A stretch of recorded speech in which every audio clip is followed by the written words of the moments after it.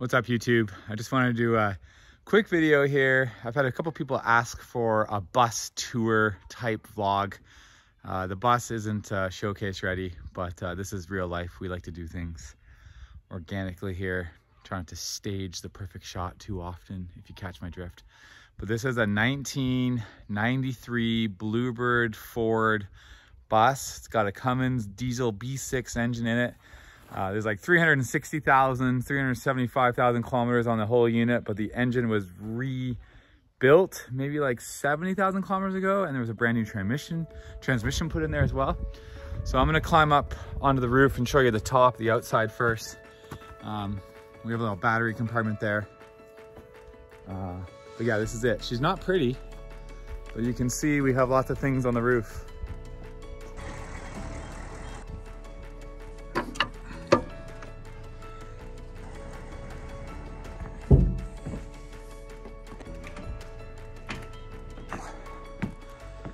Okay, here's our 3 solar panels. We got a skylight there. This is the AC unit that's plugged in separately from the other batteries for external air conditioning and heat. Chimney.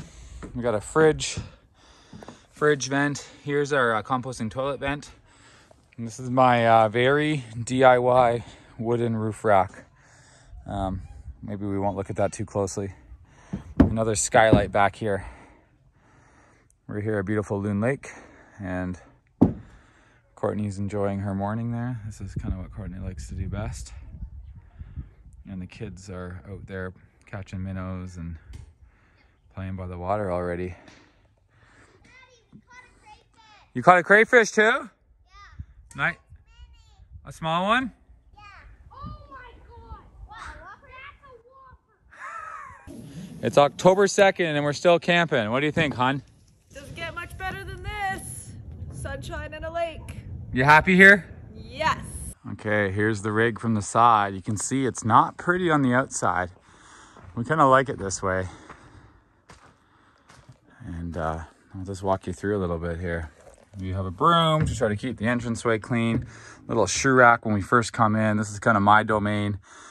You can see my shorts there again. Real life, stuff's not ready. A couple baskets. These magnet things are awesome for storage. We have a little fire starter thing there. A couple feathers we've collected. But yeah, this is the cockpit. This is where all the adventure action happens. When we're not driving, there's tons of hooks here for extra sweaters and jackets. But when I'm driving, I take those down. So that's that. Nice little shelf here with some books, some storage, some baskets. Again, it's really simple. But generally, inside is pretty nice. We're talking backsplash kitchen. We got a wood stove back there. The embers from this morning are just dying down. It's pretty awesome.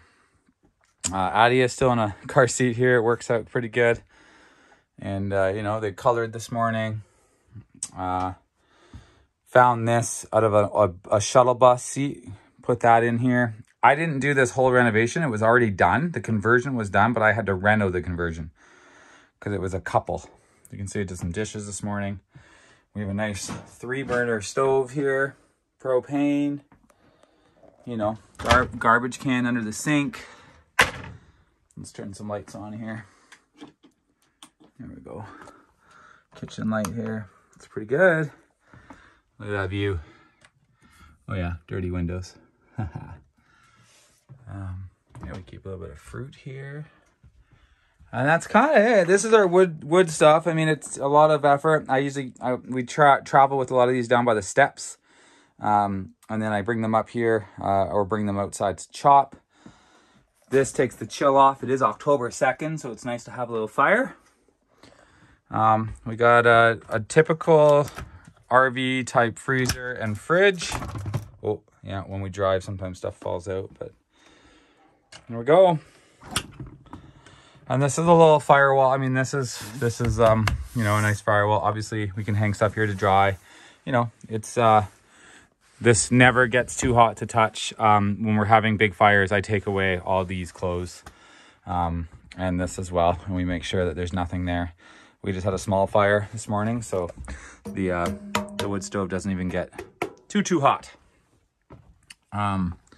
There's our sleeping quarters. So we just have these cubbies. We got a cubby system for our clothes. So, I mean, my cubby's back here, Courtney's. We got a swimming cubby, Adia's, August, Luca. Here's towels. Some more hooks here. We're just hanging lots of hooks. We got a little line here to hang stuff if we need to dry. Laundry bag. More little cubbies for slippers and toques. We keep them in here all year round for the cold, cool mornings. Here's our sleeping quarters. We got the eagle's nest up here. And down here is the bear cave, or the bear's den. So Adia's over there by the penguin. She sleeps with her head there. Luca sleeps here with his head down here. Originally, it was the boys down here. And Adia was actually in a playpen right here. And so August sleeps up here. And Courtney and I sleep as well. It's just a massive kind of sleeping pad. More hooks. We love the windows back here. The skylight here is nice too. And here is a composting toilet. Oh, it's quite dusty in there right now from that window. We don't use this a ton if we don't have to, but these aren't cheap. This is like $3,000 type toilet. And we won't go into much detail here, but obviously there's a handle here to spin the drum. We added, oh, you can hear the goods in there. There you go. I know there's lots of YouTube channels out there talking about composting toilets and off-grid living. So this is pretty cool. This allows us to just have that luxury for the kids in the morning. Again, if there's outhouses at a campground, we use it. We use those. We put enzymes in there and little spray, and that's the composting toilet. I barely fit.